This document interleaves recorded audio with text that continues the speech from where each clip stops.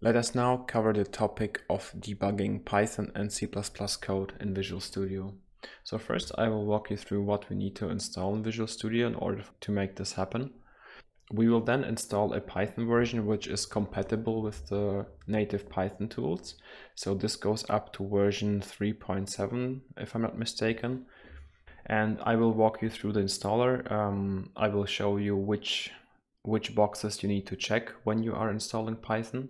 And in the end, I will show you how it all comes together in Visual Studio. So first things first, let us install native Python tools. So I am here in the Visual Studio installer and I have it in German, unfortunately. I don't know how I can set it to English. It should be the same process. So I am working with Visual Studio Community 2017. I click on More, click on Change or Edit. And now as you can see here on the right, it already has the details regarding my installation. So if we click here under Python development, it shows that I have native Python development tools installed. So if you don't have these, you can go inside here, you can click on Python development, make sure that you checked it, and here you can uncheck these three and install the native Python development tools.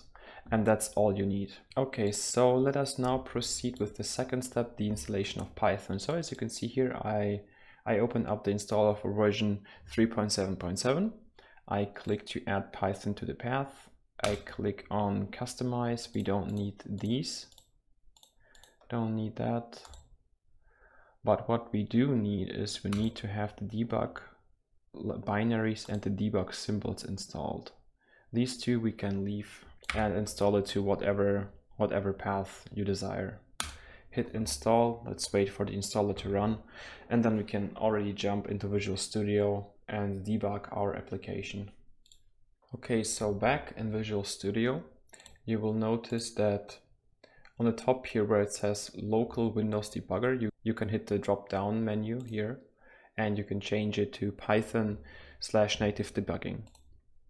Then you have to add the Python files to the project by right-clicking, selecting Add Existing Files, and then you select the Python files you want to add to the project.